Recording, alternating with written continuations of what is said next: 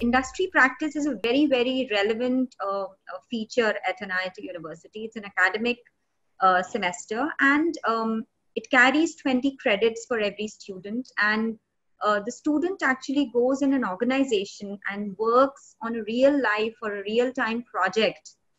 That too in a specialization or in an area where the student wants to go for. So for example, a student might be a computer science engineer and has specialized in data science, would want to get into an internship or an industry practice, which we call it, in data science. And that is what the university, at CIC, because I head Center for Industry Collaboration. So we actually help the student get into something like that.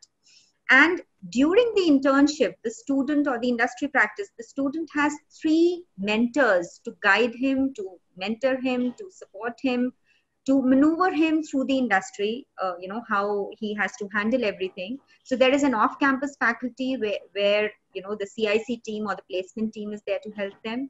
Then there is a person from the university, a technical guidance, which means the faculty from the campus. And there is an industry mentor, which is a mentor from the organization where he's doing his industry practice.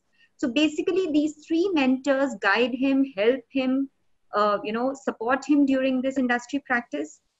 And we ensure that the student is coping up well in every regard.